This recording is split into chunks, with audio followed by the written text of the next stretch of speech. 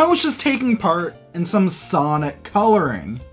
But do you know what Sonic coloring reminds me of? That's right, my favorite Wii game, Sonic Colors, a game that's so unique and has such an awesome lighthearted tone and aesthetic and such tight gameplay that I could call it, in fact I will call it, the best 3D Sonic game. Now, I know that's quite a bit of a title to give a game. In fact, I know a lot of people are probably going to the comment section right now to angrily tell me that I should be saying that, say, I don't know, Sonic Generations or Sonic Adventure is the best 3D Sonic game. But no, I'm pretty certain it's Sonic Colors. See, I have a little bit of history of this game. I was 12 years old when it first came out, and I got this exact copy right here from my grandfather. Shout out to Papa, by the way, for making today's review possible. And I fell in love with this title for a wide variety of reasons. So, this is Stuff We Play, home of everything weird and retro. And today we're doing a deep dive into Sonic Colors, and why I think it's the best that 3D Sonic has to offer.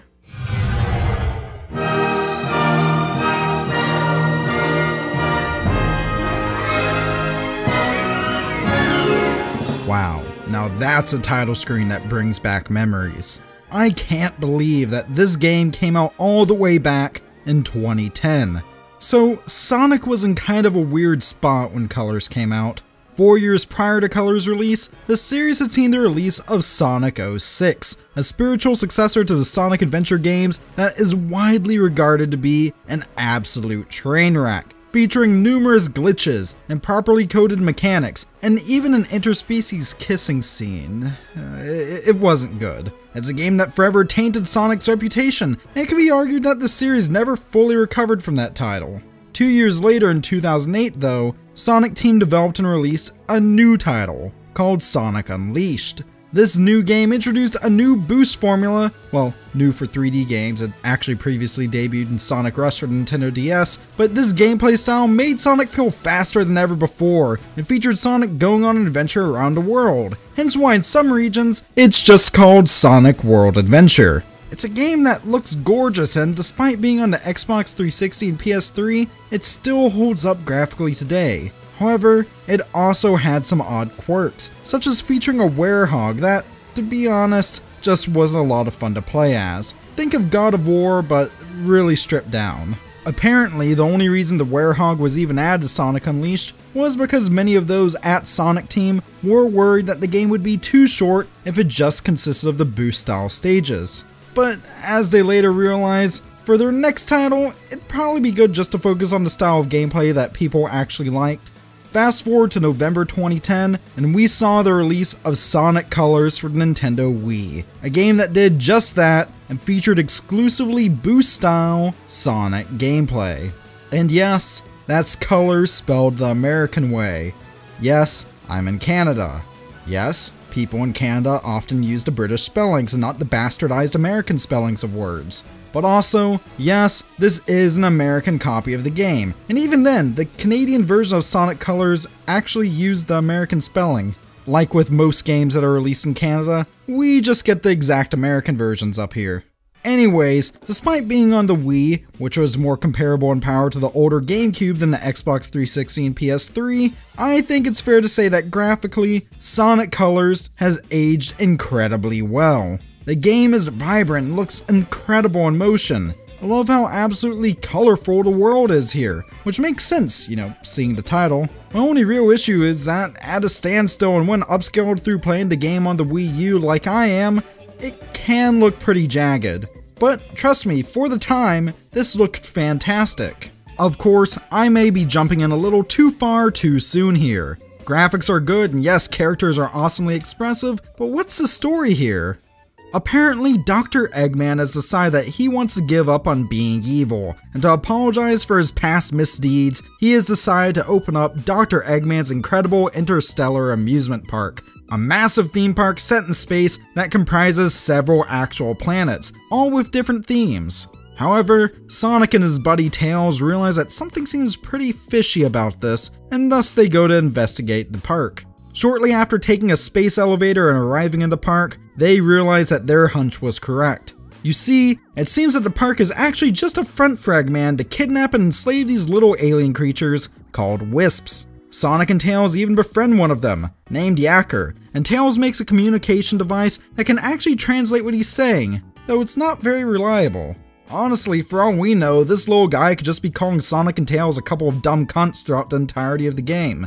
Anyways, after the first world, the game just consists of Sonic, Tails, and Yacker going world to world, literally, with Sonic beating up robots, running through loops, and trying to stop Eggman's plan for interplanetary conquest. Gotta be honest, after all the 3D games in Sonic Adventure up to this point featuring a huge monster that needs to be stopped by the end of the game, with these ranging from water dragons to the devil himself, it's really nice to be back to a game where it's just Sonic going up against Eggman and trying to stop him from being a comically evil villain. It's just a classic Sonic plot, except instead of Eggman putting little animals into robots, he's doing that with Wisps here. The deepest the story ever gets is, as can be seen in zones such as Planet Wisp, there's some sort of implied message about the effects of industrialization on natural environments, which is to say, it's a Sonic game with a simple story and light environmental undertones, just like it was back in the 90s. The final boss doesn't even require Super Sonic. Yeah, you know that guy, the Super Saiyan knockoff? Yeah, literally, it's just a simple Sonic vs. Eggman story, and the entire game can be beaten in under 3 hours if you aren't going for collectibles. But honestly, that's fine. In fact, it's great. The story is completely unobtrusive, and the game knows it. Seriously, when you start off the game, you're immediately thrust into Tropical Resort Act 1, and only after completing it are you presented any story cutscenes. It's just such a nice change of pace from the games that came before, and I just adore it. What the story lacks in depth though, it makes up for in writing.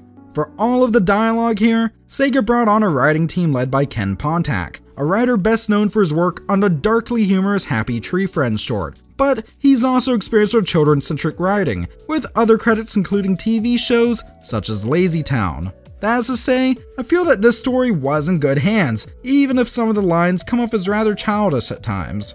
It seems an evil man, and you might know him, who they call Baldy Nosehair. Baldy Nosehair? That's the best thing I've heard all day! Even if not every joke or quip hits though, when a line hits, it's an absolute home run. Perhaps my favorite lines in the entire game are PA announcements done by Eggman that you hear as you run through the park. Yeah, they're intended as nothing more than background noise, but some of them are just hilarious. Perhaps my favorite line in the game actually is a PA ad done by Eggman in one of the cutscenes. Come on down to the bucket of sushi. Now with fish.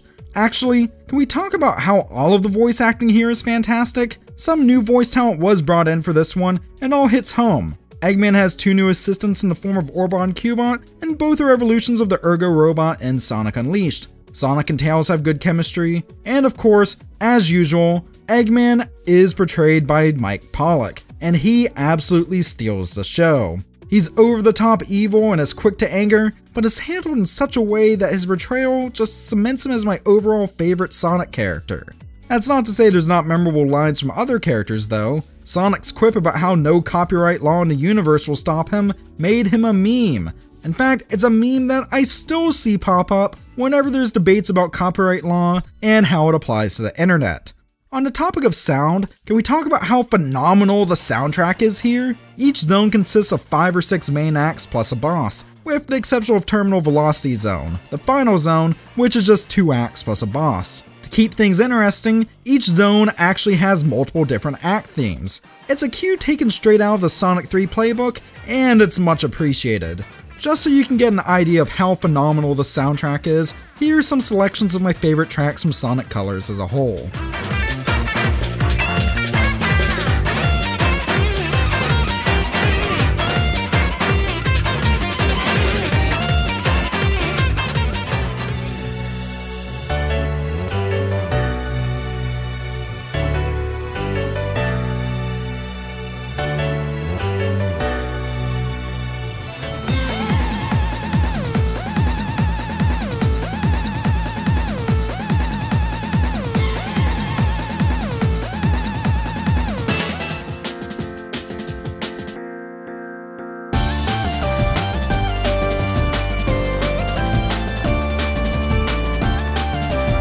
This game, of course, also has a vocal track as its main theme, with this being Reach for the Stars by the band Cash Cash. While Live and Learn from Sonic Adventure 2 will always be my favorite vocal Sonic theme, this is good stuff, and it's well worth giving a listen. But enough about presentation. As Sonic Lost World would later show, presentation means nothing if the gameplay isn't spot on. And thankfully, Sonic Colors delivers.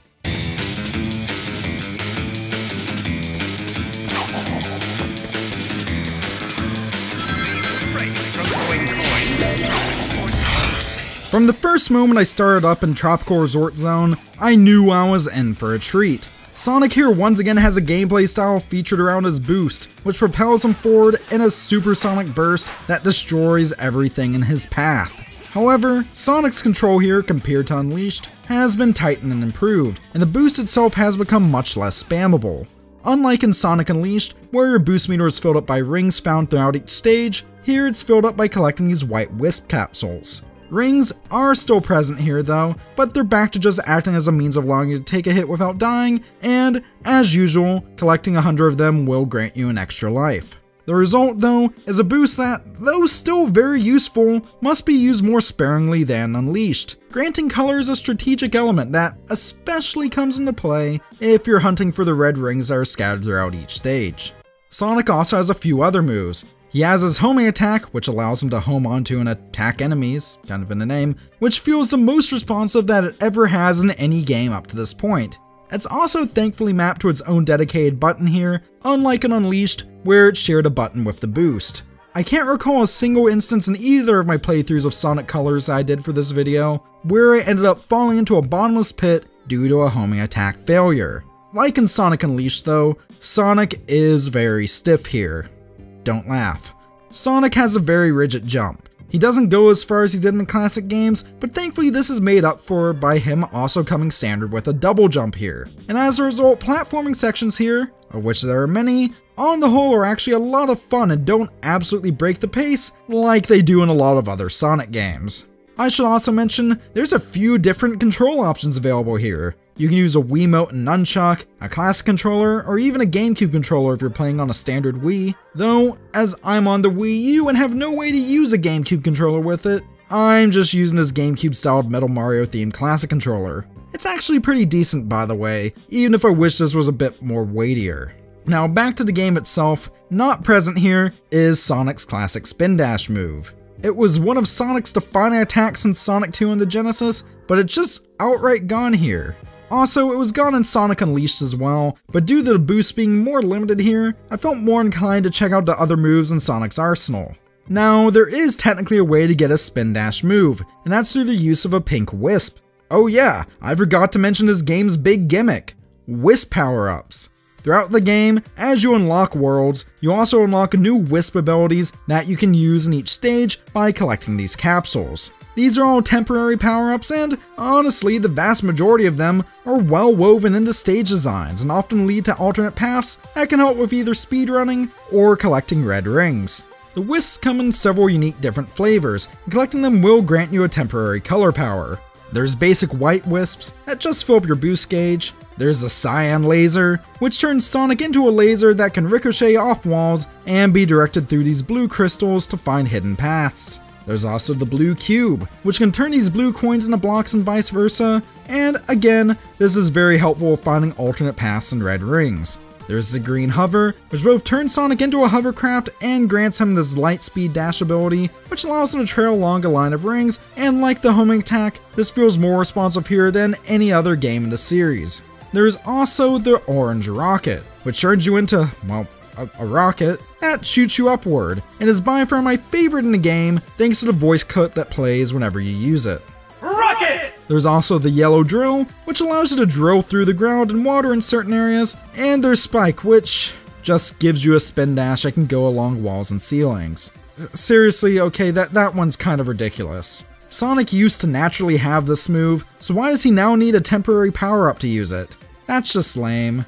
But you know what, at least it does control well, and I do like all of the other wisps. Well, okay, except for Purple Frenzy. This guy turns Sonic into a big purple berserker, and it controls like absolute ass. A couple of red rings actually require you to platform as this guy, which is a real issue as the longer you use Frenzy, the bigger the Berserker becomes, and as a result, the game forces you to have input lag. Seriously, we're talking input lag of almost a second between you pressing the jump button and him jumping while using this guy. I hate using Frenzy so much, and it's a shame too as it actually has a really neat design. On the whole though, the wisps are awesome and the stage design is fantastic. Though it's a 3D Sonic game, the majority of the stages actually consist of 2D sections. Even then, most of the 3D sections you come across either involve you just drifting around corners, quick stepping around obstacles, or just dispatching enemies, with most of the actual platforming taking place in the 2D sections. This would probably annoy me if almost all of the actual stages here weren't an absolute joy to play through. Going through zone by zone, the game starts off in Tropical Resort, a futuristic version of Florida that introduces you to the game's main controls and mechanics, not through forced tutorials, but through actual good level design. With that said, there is an option to turn on a navigator that will give you tutorial messages, but I think most players will be fine by keeping it off.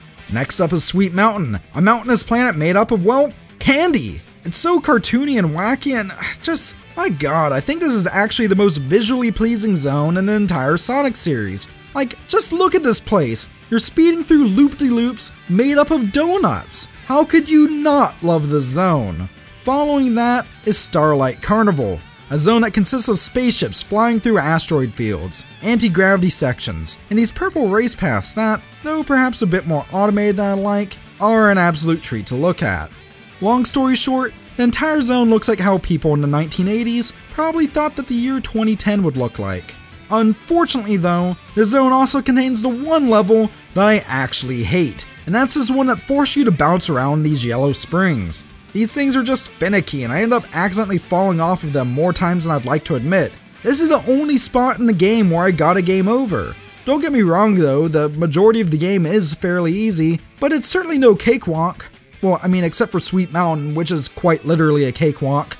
But this stage in Starlight Carnival, it's just annoying. I think the game would have benefited with its removal. After all, there are other stages in the game that do use these yellow springs, and they somehow aren't nearly as annoying.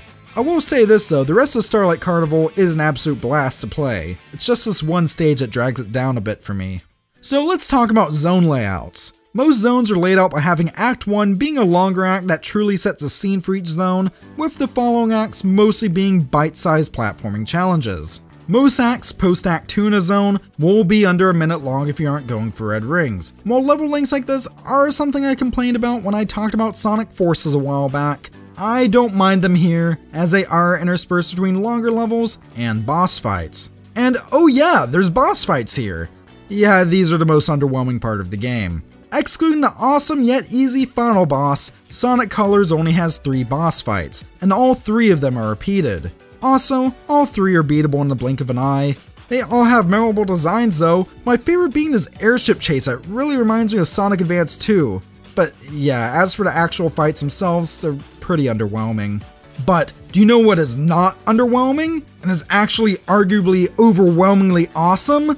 Planet Wisp. This zone follows Starlight Carnival, and it's a mix of vivid grasslands interspersed with industrial construction, and it's all presented at a consistent frame rate and with beautiful music backing it. This one came back in generations for a reason, and that version really makes me wish that Colors got an HD release at some point. It's just so nice to see a truly original grassy stage that has an identity of its own instead of just being Green Hill rehashed number 256. However, the overwhelming awesomeness doesn't stop there. Following Planet Wisp is Aquarium Park, which, get this, is a really great water zone. No joke! It has relaxing music and aesthetic that features elements of traditional Japan. Also, Sonic can actually swim underwater. Once you get used to how that controls, it's actually a ton of fun. It's kind of funny to see how far the series has come since the likes of Labyrinth Zone and Sonic 1. Aquarium Park Act 1 is easily the best water level in the entire series. Sometimes you even get these little fish that can surround around you and make a shield. I love it. From there, we get to Asteroid Coaster, which, well, features roller coasters that go through asteroids. This zone boost feels like it'd be a great place to hold a punk rock party, and it's also clearly intended to be the last of the main zones, featuring some acts that masterfully weave together elements from previous zones, along with adding in its own mechanics. It's by far the most challenging zone in the game, and that's a good thing. From there, Sonic learns of where Eggman was keeping the captured Wisps, and finds out that he not only wants to enslave them, but also drain them of their energy to power his empire. So with that, Sonic rushes off to Terminal Velocity Zone, where after going through a straight shot through some mini-bosses, he confronts the Mad Doctor once and for all. As I mentioned earlier though, the final boss is pretty easy. But damn, that orchestral remix of the main theme, combined with you finishing off Eggman with a combination of every Wisp in the game, leads it to at the very least being a memorable fight. So after kicking Dr. Eggman to the curb, Sonic then rushes away from the collapsing amusement park but nearly gets killed in the explosion. Thankfully, he's saved by the Wisps, who return him to his planet safely, where he and Tails watch as the planets Eggman captured return back to their normal orbits. Eggman then monologues in space as his escape capsule is towed by Orbot and Cubot, vowing to return again in countless future Sonic sequels.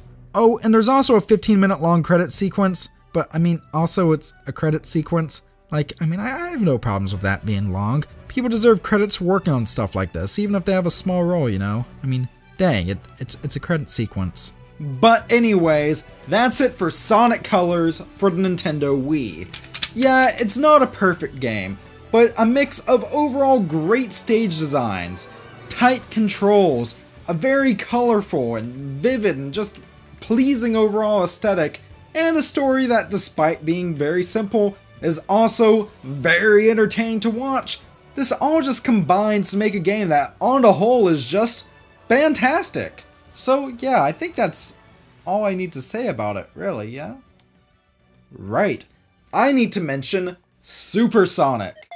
So remember those red rings I mentioned? Well, there's 180 of them in total, and every 10 that you pick up will unlock a new stage in Eggman Sonic Simulator. These are challenge maps that can be played with a friend, and they feature either a Sonic robot or a custom Mii character wearing a fursuit, running through stages based off of each of the 7 zones. Gathering all 180 rings and beating all 3 acts in each zone will unlock SuperSonic, and that's actually pretty awesome. So the simulator stages are essentially bonus worlds that also function as a multiplayer mode and special stages. The control is still great here, and the level designs are solid, save for these quick step sections that are presented with the camera a bit too zoomed in for my liking.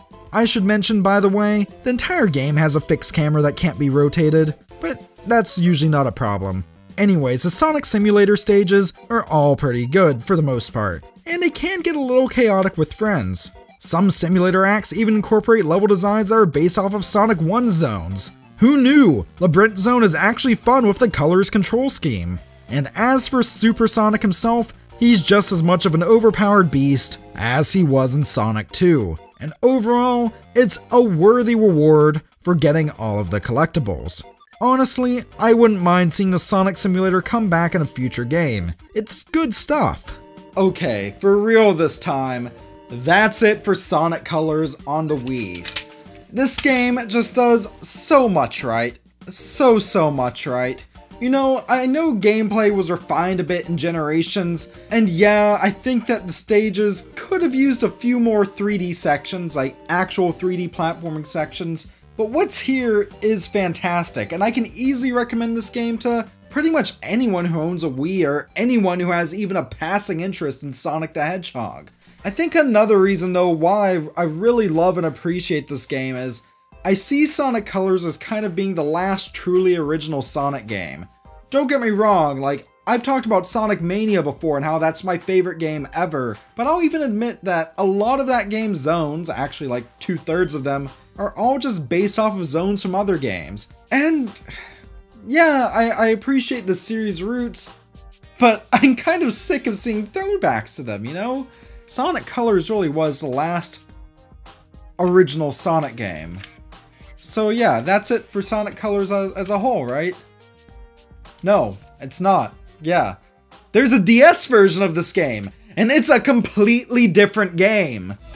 Sonic Colors DS is fun and just as cheap and easy to find as the Wii counterpart. It's essentially just Sonic Rush 3, and features the boost gameplay, but in 2D. It's a good time. The music's great, even the cutscenes look good in compressed form, and the story is lightly altered so that Sonic and Tails will run into some of their friends from throughout the series throughout the duration of the game. Instead of the Sonic Simulator, there are actual proper special stages here that you control with the stylus, and they're pretty awesome. The final boss is also completely different here, and it's pretty neat as well. Oh, but you can't use Supersonic in regular stages like in the Wii version, and I guess that's kind of weird. But there is an exclusive true final boss fight against the Nega Mother Wisp, Queen Mother of all Wisps, who's been corrupted and turned evil by Dr. Eggman. I mean, I guess the fight's pretty cool, you know, it's doing this whole 3D thing, though it kind of comes out of nowhere, you know? Still though, Colors DS is fun, can be beaten even faster than its home console counterpart, and if you're a fan of 2D Sonic but want something different than the classics, or if you just want a game that's easy to play in short bursts on the go, then definitely give this one a shot. Okay, that's it for Sonic Colors. I really want this video to kind of be a farewell to not just Sonic reviews, but kind of review style content in general on this channel, as I fully embrace the documentary style.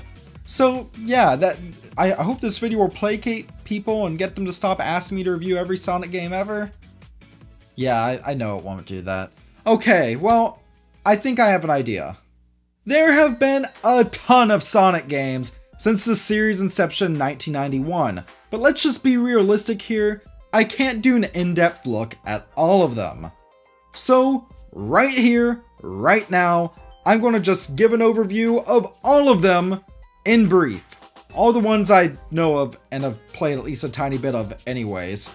And all the ones that actually count as video games. You know, no SegaSonic popcorn shops or weird Tiger LCD games here. And when I say in brief, I mean 10 seconds average per game brief.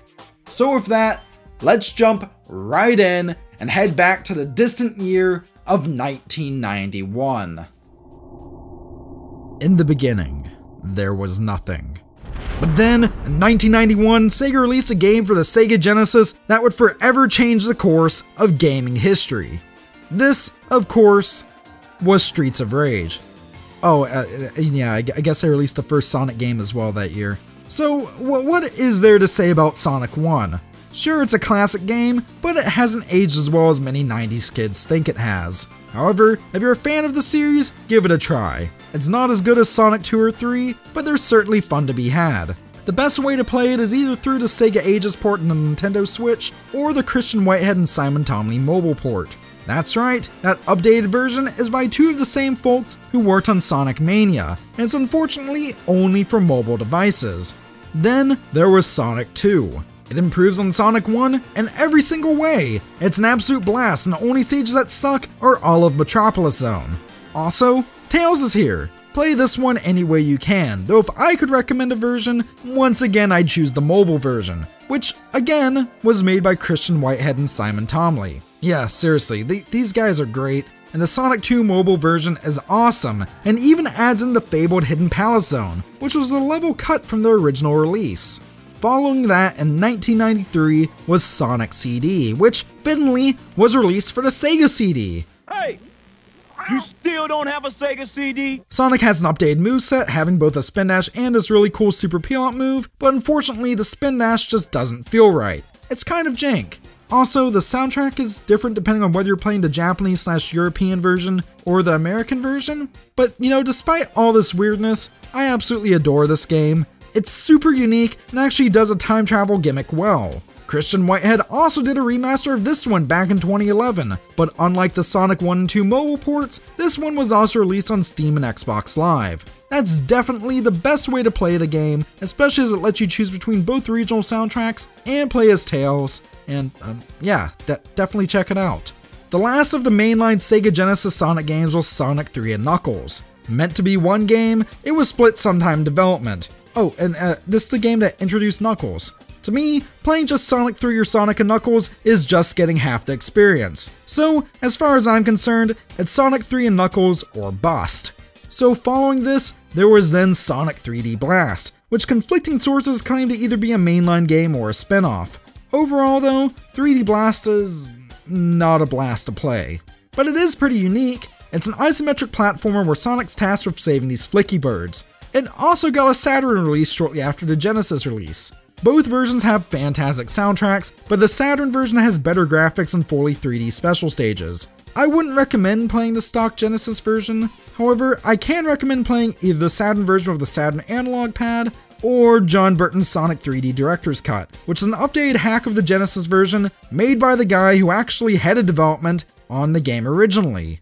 Here's an odd one. This is Knuckles Chaotix on the Sega 32X. It stars Knuckles and his merry band of misfits, the Chaotix. It's easy to play, but hard to find. Not a great game, but certainly unique thanks to its ring binding mechanic.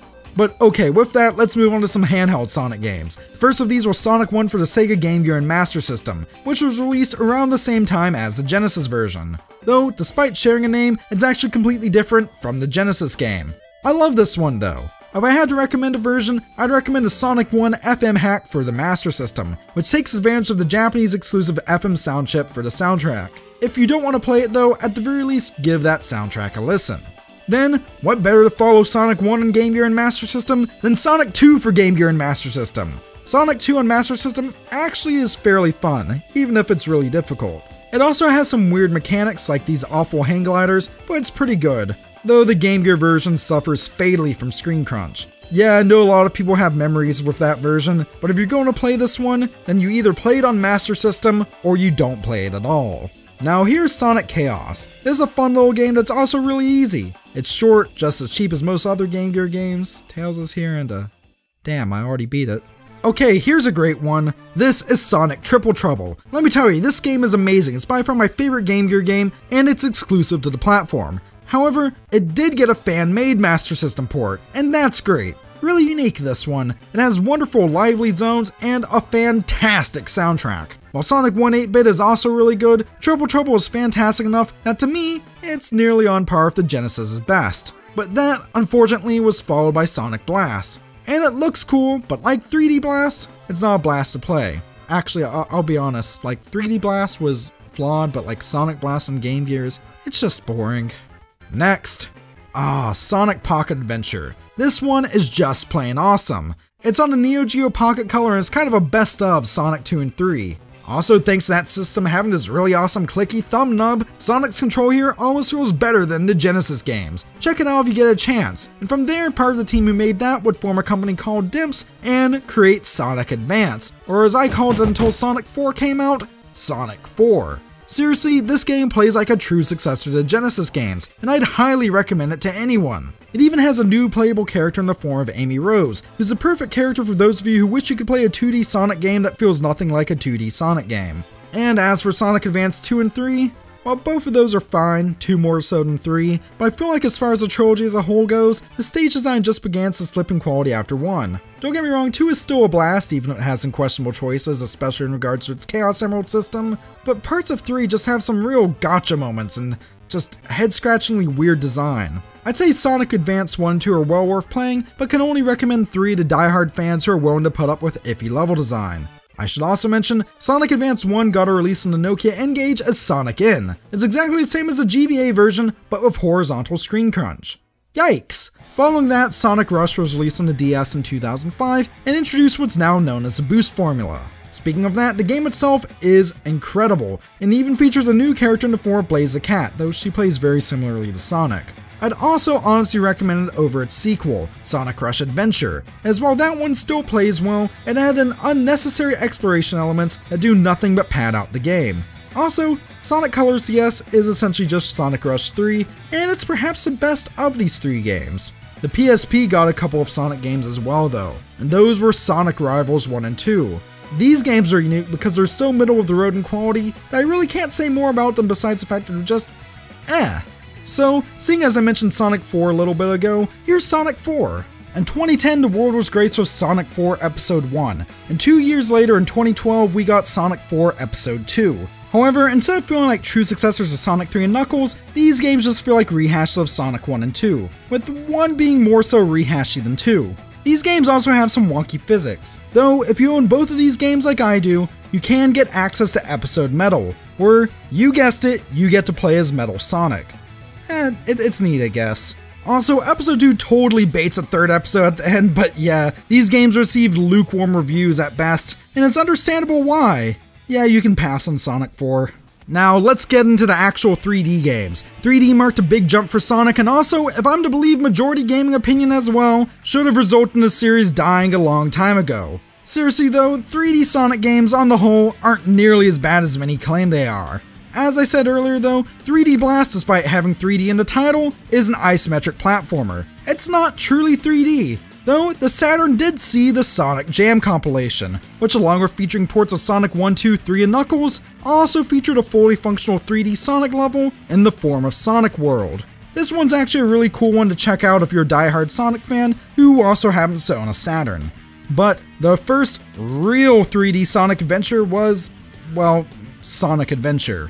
This Sega Dreamcast launch title was Sonic's first true foray into 3D, and it was awesome, especially the Chow Garden, which was like a better version of Tamagotchi. Remember those things? You gotta remember to feed them or they'll die, just like real pets. It's certainly not aged as gracefully in all areas as some of the classic games though. Some characters, such as Big the Cat, kind of blow. Overall though, Sonic Adventure is still really fun today. Plus, it's gotten a ton of re-releases, so check this one out any way you can. And the same actually goes for Sonic Adventure 2, which was released right around the same time that Sega pulled the plug on the Dreamcast. Yep, a whole 2 years later.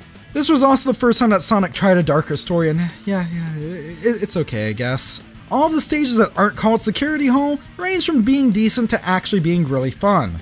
But yeah, the number one reason I can recommend this one over the first game is because it just has a better Chow Garden. Damn it Sega, give me a new Chow Garden so I can waste my life away breeding and raising these rejected Pokemon again. Following Sonic Adventure 2, we got Sonic Heroes, which unfortunately did not have a Chow Garden. This was also the first Sonic game to be developed following Sega's departure from game console manufacturing. Sonic Heroes as a whole though has some really neat ideas and fun stage designs, even if not all stages are created equally and some of them really overstay their welcome. Personally, despite these flaws, I enjoy this game and can recommend it, though I can definitely see why a lot of people don't like it. Then there's Shadow the Hedgehog. Ah yes, the official game of edgelords everywhere. This title is best known for being a Sonic game with gunplay, and also being a Sonic game where Sonic says damn. Where's that damn fourth Chaos Emerald? A lot of people despise this game, but personally, I'm proud to call Shadow the Hedgehog one of my guilty pleasure games of choice. Now, let's skip ahead a bit and talk about Sonic and the Secret Rings. This game is based off of the Arabian Nights, was the first Sonic game on the Wii. I actually got this one the same day I got my Wii, and for about 6 months, I just had this and Wii Sports. But even as a kid, I recognized this as hot garbage, so basically I just had Wii Sports. Thankfully though, this travesty was followed by Sonic Unleashed in 2008. Technically, there are 3 versions of Unleashed. The main one is the HD version, which had a lot of great ideas but also some weird aspects such as the Werehog, which played like bootleg God of War, and forced poorly implemented item collecting in the form of Sun and Moon medals. But it also brought the boost formula to the world in 3D, and did so with flying colors. Seriously, the Unleashed daytime stages are some of the best stages in the entire series, but if you want to play this one, I recommend not actually buying Unleashed itself, just buying Sonic Generations on Steam and then playing around with the Unleashed Project mod. But then, there is also the PS2 and Wii versions, or as I call that, Sonic Unleashed. This was made by Dimps, the same folks behind the Sonic Advance and Rush games, and it's a completely different game. It's not bad, but it's not particularly good either. Oh, and about that third version, yeah, that was, there's a cell phone version. And well, that's, oh god. Following Sonic Unleashed came Sonic and the Black Knight, a direct sequel to Sonic and the Secret Rings that most of the gaming world just took a big fat dump on. The game's not actually half bad though. Seriously, I enjoy this one. It's flawed, yeah, but fun. It's cheap, pick it up, give it a try. Now, skipping around again, around this time, there was an RPG called Sonic Chronicles, The Dark Brotherhood for the Nintendo DS. And it sucked. Big time. Thankfully though, the later Sonic Generations was awesome. Well, by that I mean the 360, PS3, and PC versions were awesome. The 3DS game was pretty different and actually pretty decent, but it doesn't hold a candle to the HD versions. Honestly, as far as control goes, Generations is up there with Sonic Colors as one of the best in the series. The only reason I actually recommend Colors over this one is just due to colors featuring completely unique stage themes and designs, and all of the stages here being based off of zones from previous Sonic games. It's still an incredible game though. Seriously, play it, especially on PC where you can just mod it to hell and back. But then, following this was Sonic Lost World, a game originally developed exclusively on the Wii U, but later got a PC release. Okay. This is a game that proves that good ideas and charming presentation mean nothing if the execution is botched. This is a game I especially hate because it just has so many good things that make me want to adore it, but it has such finicky mechanics and BS stage designs that just ends up flying off the rails. And that's just the Wii U version. Seriously, for the 3DS version, which again is a completely different game, take everything I just said and multiply it by 10! Playing either version of Sonic Lost World just makes me feel sad. Oh, and finally for the main 3D games, we have the most recent mainline 3D title, Sonic Forces. Wow, this one was polarizing, but let me be the first to say, it's not bad. You can make and play as your own Sonic OC, which is neat, and Sonic himself controls pretty well, but the stages are also all really short, and the game can't decide if it wants to be serious or cartoony in tone and aesthetic. I feel a bit disappointed here too, but not in that upsetting way that I do with Lost World. No, it's more so that kind of disappointment you feel when you see your favorite band in concert and they just kind of phone it in. I mean, yeah, it's a good show, but where's the heart and soul? Well, actually I can tell you exactly where the heart and soul was. That was all in Sonic Mania, which came out earlier in the same year that Forces did. Born from the minds of Christian Whitehead and Simon Tomley, this game, especially in the later Sonic Mania Plus version, that adds additional characters and game modes, well, it's just a big love letter to what people love about classic Sonic that also brings some new ideas to the table. I can endlessly replay it and, like in all wonderful platformers, I so often find new paths to take while running through the game. My version of choice here is the Nintendo Switch version, because though the PC version can be modded to hell and back just like with Generations, I can take the Switch on the bus with me and play it, and it'll still run buttery smooth. But now, let's dive into some spin-offs. And first off, I'd like to mention Sonic's first ever game appearance. Seriously, this was before even Sonic 1. This odd piece of gaming history, of course, is Rad Mobile by Sega AM2. Before he was racing through green hills for the umpteenth time and beating up robots, yeah, Sonic was just a humble air freshener. But things get so much weirder from there. One weird Sonic game that I did play a ton of is the much underloved Sonic Spinball. As the name implies, this is pinball, and also garbage if you play it on Game Gear. The Genesis version's fun though, especially if you're in that video pinball mood. Following that there's, goodness, what was there? Let's see. There is Dr. Robotnik's Mean Bean Machine, which is Puyo Puyo but Sonic. There are a few spin-offs starring Sonic's trusty sidekick Tails. See Tails Sky Patrol on Game Gear, Tails and the Music Maker for the Sega Pico Edutainment console, and Tails Adventure, which is the only one that I'd actually recommend because it's, I don't know, just a fun little adventure starring Tails and the Game Gear. Oh, speaking of the Game Gear, Sonic Labyrinth anyone? Yeah, this one's actually not only awful but has nothing to do with David Bowie. Moving on to the Game Boy Advance, here's Sonic Pinball Party. It's pretty fun but certainly nothing groundbreaking. I mean, it's better than Sonic Battle, which I can never manage to sink more than 20 minutes into whenever I pick it up. But, do you know what spin-off genre seems like a natural fit for a speedy blue hero here? That's right, racing games! There's a ton of Sonic kart racing games. For your sake though, I'll keep this short. If you only have a modern system on hand, get Team Sonic Racing. But if you have access to a 360 PS3 or PS Vita, get Sonic and All-Stars Racing Transformed. That's the best one. It's better than Team Sonic Racing, and that one honestly feels like it has less character than this earlier title. Hell, it's even better than most Mario Kart games. But if you don't have access to a last generation console, Team Sonic Racing is still a perfectly fun time. Now, let's talk about a fighting game. Yes, there was a Sonic fighting game, in the form of Sonic the Fighters, released in arcades back in the 90s. I actually played this one in the Sonic Gems collection on the GameCube as a kid, and it's a novelty and nothing else. But then, there's also Sonic R, an on-foot racing game, also in the Gems collection and originally for the Saturn. It has a weird control scheme and a lot of people hate this one, but damn it, the soundtrack is great and I love this quirky little racer. Speaking of quirky games, here's Sonic Shuffle, which is Sonic's take on Mario Party. But honestly, the only Mario Party that this is better than is 10, and that's just because it doesn't lock a third of its content behind an amiibo. Speaking of Mario though, let's take a look at the Mario and Sonic at the Olympic Games. The newest of these is Tokyo 2020, which is also the newest Sonic game in general at the time of making this video. I've played a tiny bit of that at a friend's place, and a bit of my own copy of Mario and Sonic 2008, which is the only one I own. I really didn't care for 08, but this new one is really charming and awesome, and I really do hope to pick it up sometime soon for myself. This one was also the final game developed by a Steam studio, Alpha Dream, best known for the Mario & Luigi RPG series. May they rest in peace. Okay, but now, let's dive into some really obscure stuff. There is Sonic Dash for smartphones, which was Subway Surfers but Sonic. There's Sonic Jam for the entire Gamecom, which was so terrible that I had to go look in the mirror and really take a long, hard think about why I'm a YouTuber and if I've wasted my life or not. There's also countless Sonic compilations and re-releases and all of the Sega compilations that just happen to feature Sonic games. The newest of these is the new Mega Drive mini console.